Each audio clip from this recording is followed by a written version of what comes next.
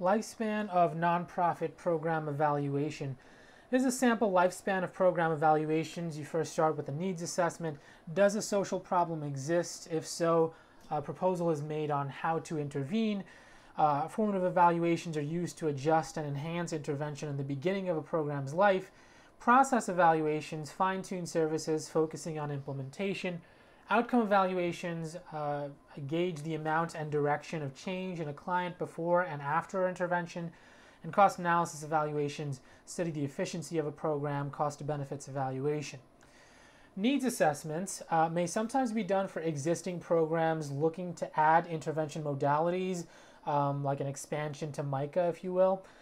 Aids decision making in resource allocation, program planning, and program development. Want is defined as what people are willing to pay for. Demand is what people are willing to fight for. And a need is defined as the basic requirement to sustain the human condition. With need, you're breaking it down into perceived needs and expressed needs. Normative need is defined by an expert, like a federal poverty level of $11,770 for one, and then you add $4,000 per person more. Felt need is defined by the self, a feeling of poverty despite being above that line. Expressed need is the official request for services by clients.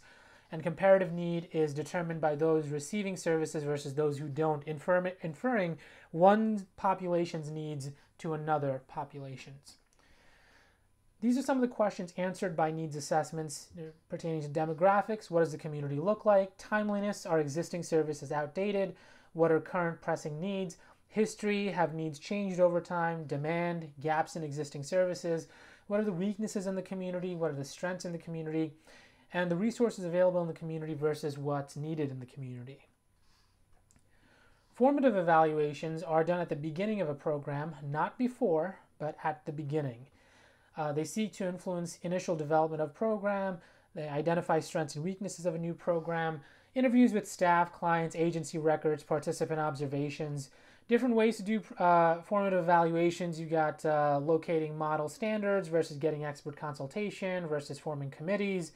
Once a program has been established, then you conduct process evaluations. And a process evaluation fine-tunes services so that interventions are most effective. Formative evaluations influence initial development, but process evaluations can be done at any time, even at the end of a program's life. Program monitoring is the program, is the program doing what it was designed to do? Program objectives are defined and stated in such a way as to place the activity into a specific target date and into a, the activity into a specific target and to a date. So you might say something like increasing admissions 10% by December 31st, 2015, so that might be the way that you state that objective.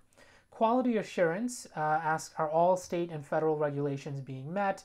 Compliance being met, accreditation being met.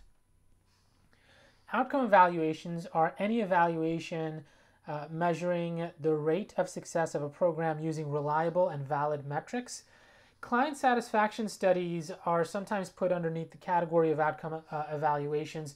They try to understand the client perspective. It's an inexpensive, easy way to interpret and can be implemented quickly, shows clients that you care about them.